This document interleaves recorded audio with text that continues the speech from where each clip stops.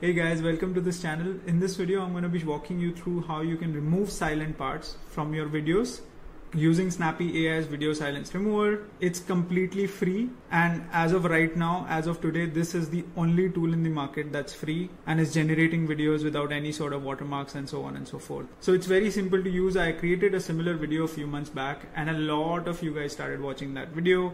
And the version or the product has changed since then. So just want to make this new video on how to use the new version of video silence remover. So once you log into app.snappy.ai, you will see something like this, and you can go ahead and click on video silence remover.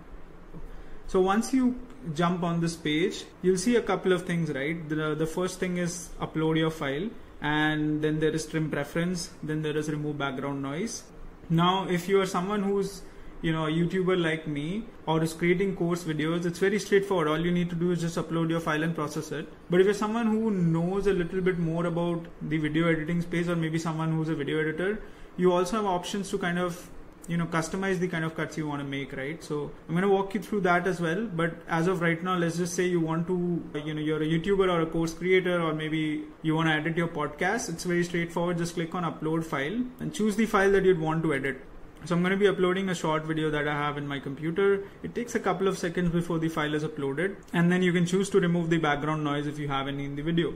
If you don't have background noise, feel free to kind of move forward. Now, once you upload your video, it's done, right? At this point, if you're someone who's a course creator or a YouTube video editor, or maybe someone who wants to just make crisp product demos, you're at this point ready to go, right? But if you're someone who's very clear with respect to what kind of silent pieces you want to remove from the video, you have more options here. So let's say you are in a studio where there is low background noise and you want to make more steeper cuts, you can choose the low background noise setting here. And if you're somewhere in a public place like a traffic or cafe making vlogs of sorts, then you can choose the high background noise setting. You can also go ahead and be creative and select the custom settings, in which case you can see that if you go behind in the slider, that's suited for quiet background, and if you go forward in this slider, it's suited for loud background. So it will consider lower decibels of voice as silent.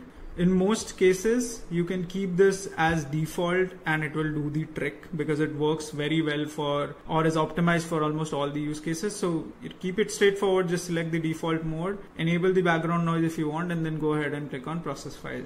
Now it will take a few seconds before the processing begins, because it's kind of checking certain bits in the background, and in a couple of seconds the processing will start, right? And you will get like a progress bar of sorts where the processing will happen in real time. Now if you're someone who has a bunch of videos and wants to process all of these videos at the same time, then you can ignore the progress bar here and just click on upload again and then click on process again. That way you can have multiple files being processed at a specific point of time.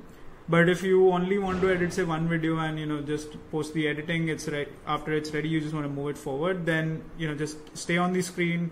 In most cases, you will get your file before it reaches 100%. It takes a few seconds if your video is not too long. But if your video is, say, 10-15 minutes with, say, 1080p, then it's going to take a while, right? So maybe 20 minutes or so on and so forth. But again, you don't need to be here on the screen. Once the processing is done, you'll get an email with the video, and it will also be visible here for you to download, right? So it's not mandatory for you to stay in the screen, is what I mean. You can see the video is ready. The original video was 27 seconds. The final video is 22 seconds. It made 10 cuts and it saved you 5 seconds of editing time. I'm sure it's going to take way more than that, but the video is edited, right? So that's how the video silence remover at Snappy works.